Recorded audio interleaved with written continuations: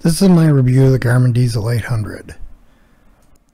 I've been using it for about almost a year now. I used to have the 700, it developed an issue, couldn't get it resolved. Bought the 800, and the 800's built a lot sturdier. I think the 1000 has a couple more added features. I'll put the specs of the 800 down in the description so you can take a look at it.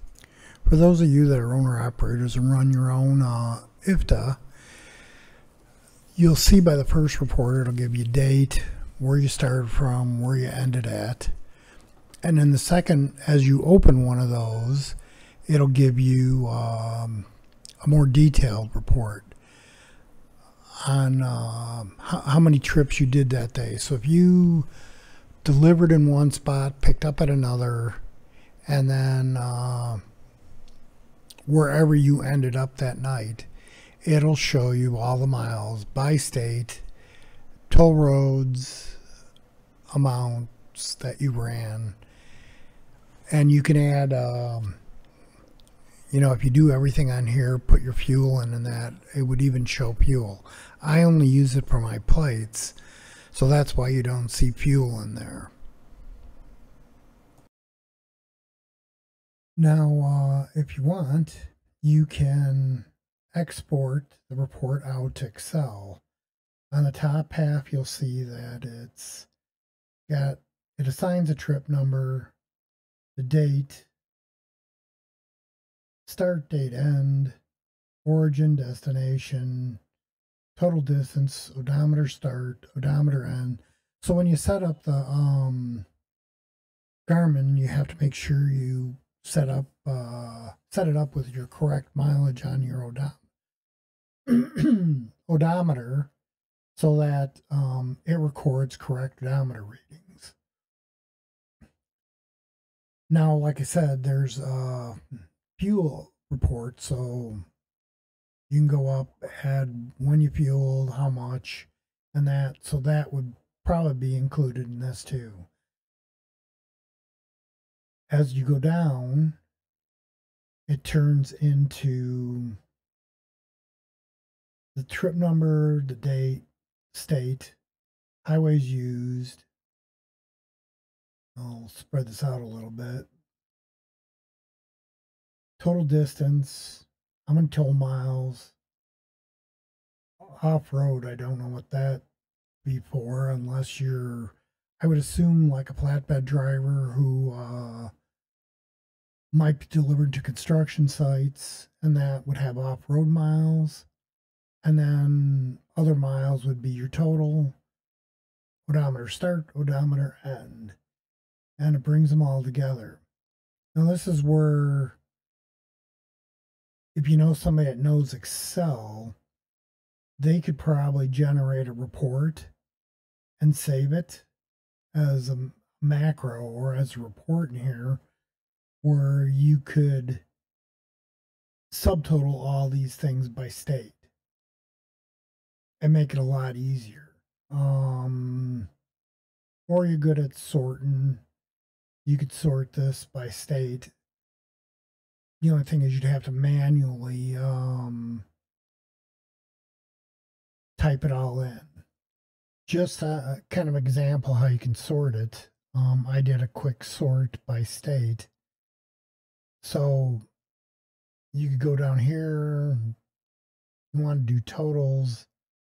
If you look on the bottom, you would just highlight the totals. It gives you an average count and then the sum. So that would be how many miles in Iowa that I would have ran during that time period. Now I know the 700 does that report, the 800 does, so I would have to assume that the 1000 does. Now for what you're really looking for. Should I choose this? Should I choose Rand McNally? And even now, Rand McNally came out with a, what's it, the 1050 supposed to be 33% better. Now, one drawback is Garmin's POIs for like truck stops is pretty bad. They don't, when you look up truck stops, very rarely will it ever pull Quick Star, Quick Trip, any off-brand. It pretty much picks name brand spots. Now, Rand McNally, they would show you pretty much all of them. Another drawback I've been having is when I first got it and I was doing the review on the 700, the 800 didn't have it, and that was, it didn't show, the 700 didn't generate all the turns, so you had to really kind of pay attention. Then when I bought the 800, it really didn't have that issue. And in the last two updates to the firmware, it all of a sudden now is back to that issue. It doesn't show you every turn. And it's still, you'd think by now they'd fixed it, but if you're running through Illinois, it'll show you that it's not I-55, but it'll show you as I-95. Another thing I'm noticing is, and Rand McNally kind of does it the opposite way.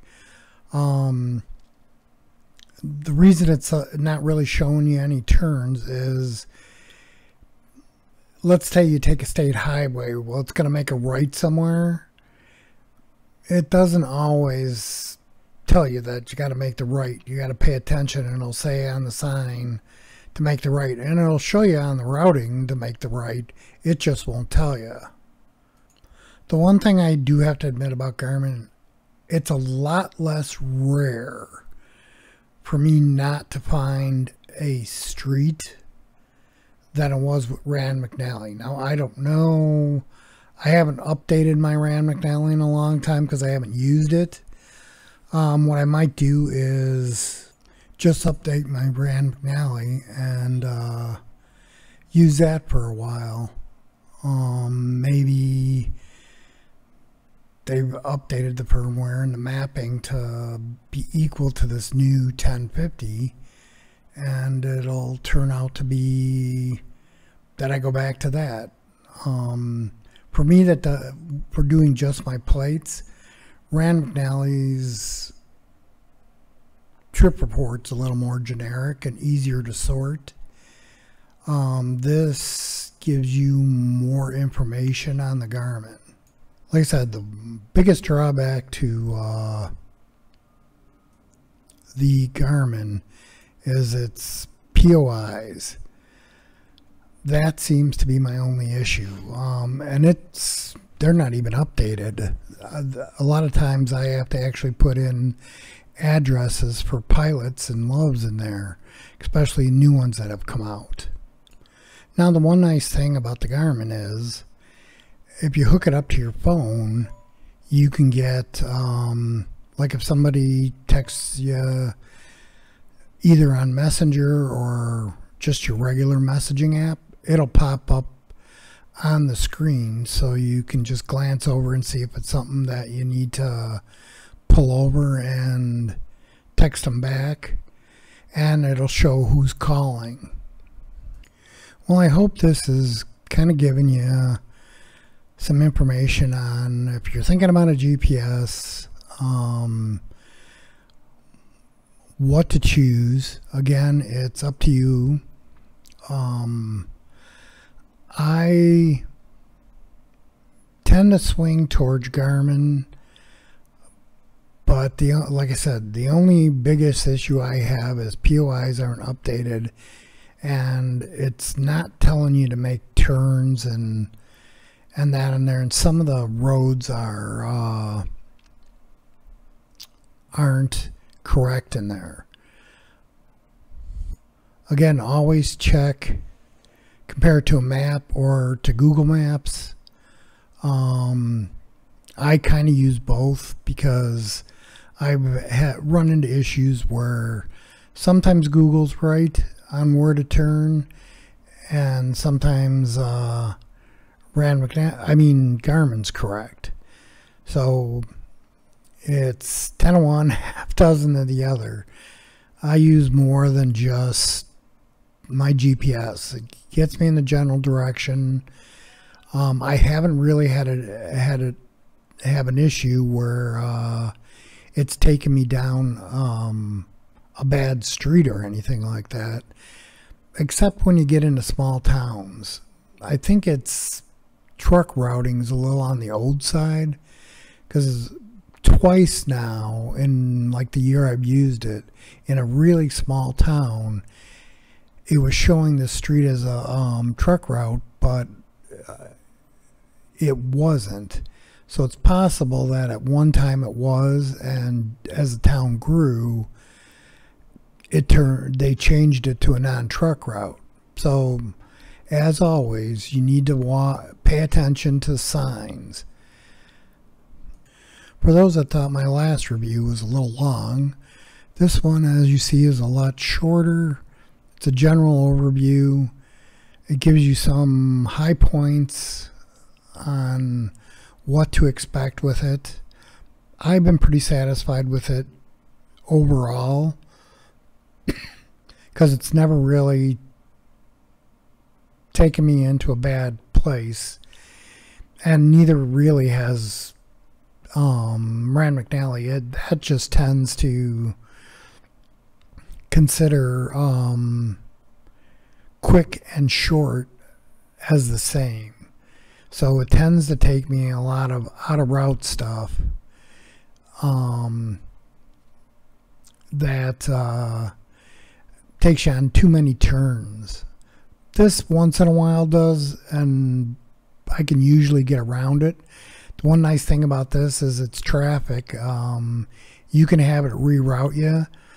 Once it kind of rerouted me on some small streets, but they weren't not truck routes. They were just some old streets just to get around an accident. So again, I've had some pretty good luck with my Garmin, and my Rand McNally, when I was using it, got me around. It just, like I said, it tends to like to take you on the scenic tour when it's having to deal with small towns. All right, thanks for listening, and hopefully if I do a few more of these reviews, I'll get a little more energetic when I do them, and I'll learn a little bit more by watching others and see, maybe script these a little better. Well, thanks a lot, and have a good day.